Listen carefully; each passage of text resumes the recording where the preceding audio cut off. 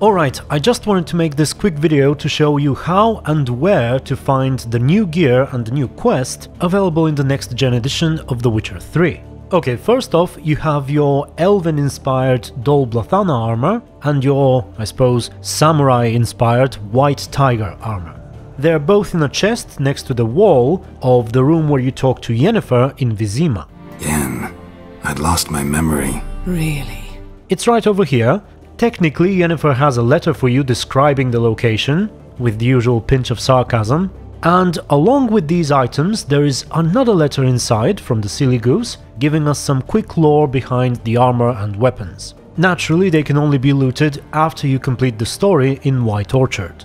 Both of these sets are medium armor, one of them requires level 7 and the other level 11. And as far as I can tell, similar to the Temerian and Nilfgaardian sets, they can't be upgraded and remain the way they are when you obtain them. This is unlike the Netflix armor, which is actually a proper Witcher set. You learn how to craft the basic version after completing the new quest, which starts at the Devil's Pit in Velen, not far from where you arrive actually, from the Hanged Man tree, and the quest is available at any point as soon as you reach Velen. You can check this video for more details about it, and then you have to go back to Kaer Morhen, climb a ladder in the main hall, and find the rest of the diagrams to upgrade the set.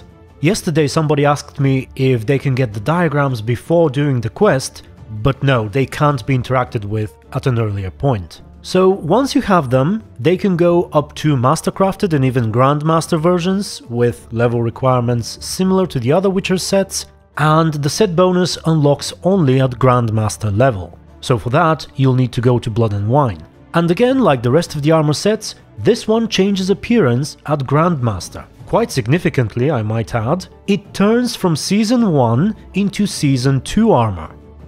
Now, overall, I like the looks of the low-level armor sets, especially the Elven one. They're both quite unique and well made. And the Netflix Season 1 isn't bad either. It's possibly inspired by a Witcher 1 armor set actually.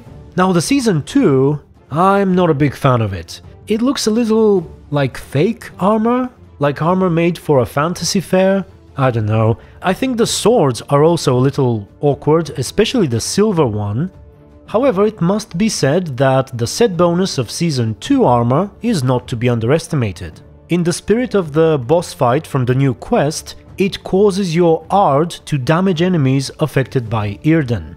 And the damage isn't too bad by the looks of it. What I'm showing you here is a build that basically has no sign skills active other than Ard Sweep. So my sign intensity can actually be a lot higher than this, and you can see that normally my Ard is not doing any damage, but when I use Yrden first, suddenly my Ard starts taking big chunks of their health. So it is definitely something you should try out, especially when playing sign-oriented builds. With that, I believe I'm done. Good luck getting your new armor, and make sure to let me know how you feel about each of these sets, which one is your favorite and why. And next, I plan on making a video about how the upgraded game looks and feels and performs and all that. So until then, thank you for watching, stay tuned, and be good.